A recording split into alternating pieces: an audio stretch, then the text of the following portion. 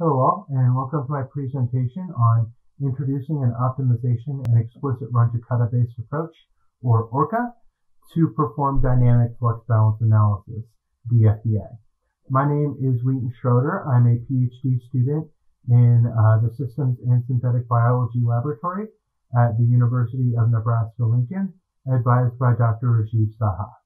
So I'd like to just begin by saying that if you find this talk interesting, you can see it in scientific reports in a peer-reviewed journal article. So we'll start by talking about genome scale modeling and dynamic flux balance analysis and some of the limitations of current dFBA techniques. We'll then introduce the optimization in Runge-Kutta or ORKA-based approach to dFBA. Then we'll discuss ORKA being applied to a model of Arabidopsis. And then finally, we'll summarize the contents of this video and talk about some of our ongoing and future work. So to begin with, let's discuss dFBA. So genome scale models are reconstructed through an iterative process by which we search publicly available databases to produce a list of reactions which the species might be able to catalyze. We then make sure that those reactions are element and charge balanced and create a biomass equation for those reactions in order to simulate growth. Then we assemble a genome scale model of metabolism, which might look something like this, where you have reactions, metabolites, and a stoichiometric matrix with limits on reaction rates. And then we repeat this reconstruction process to have our in silico results agree more with in vivo data. So one of the most common analysis approaches to take when using a genome scale model is flux balance analysis. There are two primary kinds of flux balance analysis. So there's just sort of this ordinary linear flux balance analysis, which utilizes the pseudo-steady state assumption. And it's simple to implement, quick to solve, and it works well for microbes. It's basically just solving a series of linear problems. The limitations here are that it's difficult to implement for complex systems, especially when we're trying to model growth. We can't model things over time, and it's difficult to model non-exponential growth. On the other hand, dynamic flux balance analysis is solving a series of interrelated ordinary differential equations, where we're solving for concentration over time. It gives greater accuracy potentially than FBA. The models can be time dependent, and at least in our opinion, it better models complex systems. Now, the limitation is that dFBA is more complex to implement. It can have numerical stability issues, which we'll talk about in a little bit, and it can be more difficult to solve. There are two current approaches to dFBA, and they're either limited by computational power or accuracy. The static optimization approach, or SOA, solves in a step-by-step manner where each time point builds on the solution of the time point previous to it. It's easy to implement and requires only linear programming. However, it's limited because it uses first-order Taylor series approximations throughout, which causes the order of the error to be second order. So basically, the error is on the order of magnitude of whatever your time step is squared. So when we were first modeling Arabidopsis, which is our test system here, and applying the SOA approach, we were experiencing problems with solution stability. The other approach is the dynamic optimization approach, or DOA. DOA solves for all points simultaneously. It's more accurate and the solution is more stable. However, it requires nonlinear programming and is difficult to implement. And one of the downsides of nonlinear programming is that we can't guarantee that we're finding an optimal solution. So that's another additional drawback to the DOA approach. It's very problematic for large models and large time sets, which we would like to model over. So we decided to improve the static optimization approach to make the optimization in Runge-Kutta based approach to dFBA, or ORKA. So what ORKA does is it solves on a step-by-step manner. So we have this outer workflow loop in blue of time steps, and this inner workflow loop of the Runge-Kutta steps. And this allows us to solve in a step-by-step manner where each solution builds upon previous solutions and still utilizes linear programming to solve ODEs. However, we're able to get a lower error floor, so we're able to get at least magnitude of whatever our time step is to the third power. We're able to use multiple different kinds of Runge-Kutta methods in order to tune our numerical stability. We're able to produce a higher accuracy solution, and we're able to have higher stability across a large number of time points. So one of the real benefits of implementing Runge-Kutta methods is there's many of them, which can be shown in sort of a butcher tableau way. So here are just 5 example Runge-Kutta methods which would actually work with the ORKA approach. The only restriction that ORKA places, well, the only 2 restrictions that ORKA places on the Runge-Kutta method selection is 1, it has to be explicit, and 2, the step values have to be evenly spaced. And this is for reasons or order of error, because in addition to solving ODEs, we use trapezoid rule-based integration as well in this algorithm. So this requires evenly spaced time points, or has a lower error with evenly spaced time points. So our error order is now whatever that space is between the C values times our time step to the power of 3.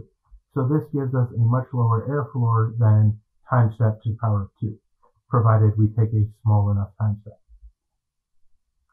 So then we applied ORKA to our Arabidopsis model. So as I discussed before, genome scale models are an iterative process of model building. So we actually applied this iterative process 4 times to make models of the leaf, stem, seed, and root of Arabidopsis. So we're modeling the Arabidopsis plant as just these 4 tissues. We're also looking at just the core carbon metabolism because we're most interested to see how ORKA performs. So we have our leaf model, which serves the function of gas exchange and photosynthesis, as well as a source for many carbon-based compound syntheses. We have our root model, which is actually our smallest model, but it functions for exchange of nutrients with soil, for nitrogen reduction, respiration, and transport.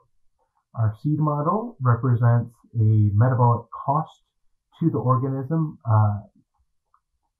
basically what's the cost that's incurred by reproduction, and it also serves as a storage of metabolites.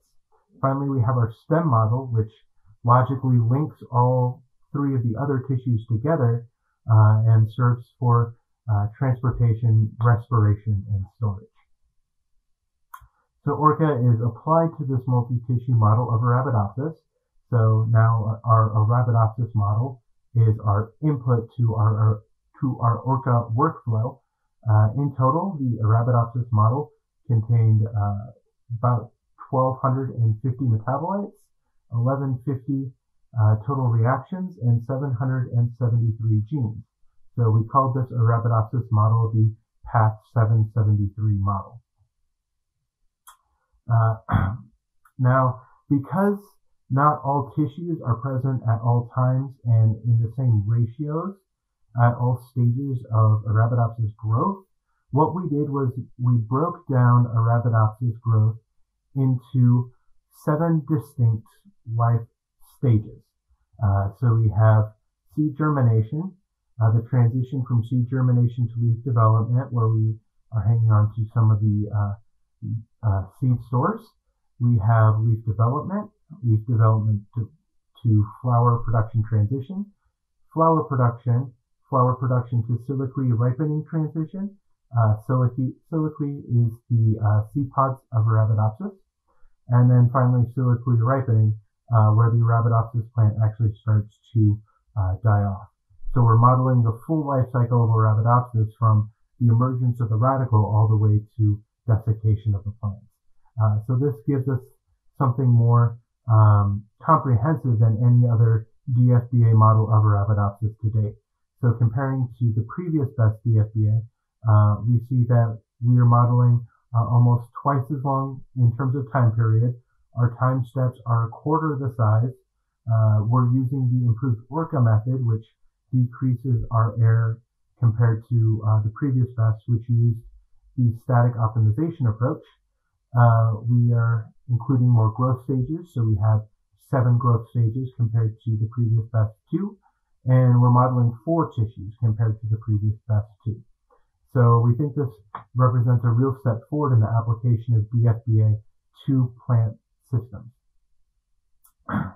So when we applied our dFBA, we didn't have a lot of information about the reaction scale, how the reaction scale behaved. So what we did instead is we constrained the plant scale behavior. So we constrained things like, say, biomass yield, what mass the tissue should be at certain time points so that we could figure out what the growth rate needs to be for that. We had some information about the rate of carbon dioxide and oxygen usage. So we constrained whole plant behavior. So that's just what this is showing, is that our in silico target growth points met in vivo growth data. Because we constrained the plant scale behavior, we studied then the reaction scale behavior to see what novel conclusions we could draw from our system. So we studied 2 different reaction systems across all 4 of the tissues. The first is we studied sulfur metabolism, and the second we studied water flow. So sulfur metabolism, the direction of everything was largely as expected.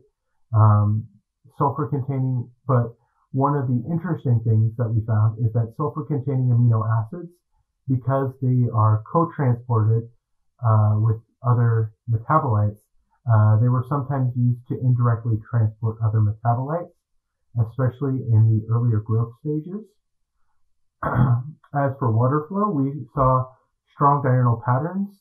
So basically we saw about 2 or 3 orders of magnitude higher flow of water in daylight than we did at night. So that sort of recreates the water patterns that we see in a living organism. But we were surprised to see that metabolism actually contributed a large fraction of the water that was transpirated. I think in our model it showed roughly about 70% of the water that was transpirated was due to metabolism. Now we think this number is a little high because we only modeled core metabolism and we only modeled transpiration as water loss. But we still think that there is definitely significant metabolic contribution to transpired water. So in summary, we were able to develop a new and flexible approach to dFBA, which we can tune using various Runge-Kutta methods, and we were able to apply it to a 4-tissue life cycle model of Arabidopsis thaliana. Our ongoing work is that we're hoping to apply ORKA to a multi-tissue life cycle model of agricultural crops. Currently, right now, we're working on applying this to ZMAs. In future, I'm hoping to apply it to Coffea arabica, which is the source of Arabic coffee. So if you want to check out my faculty candidate poster presentation, you can see that there. I would like to thank my advisor, Dr. Rajiv Saha, for all the advice he's given on this work, as well as our funding source, which is a faculty startup grant from the University of Nebraska-Lincoln. So this is the Systems in Synthetic Biology group at UNL, and I would like to thank you all. Thank you all for your time in watching this presentation.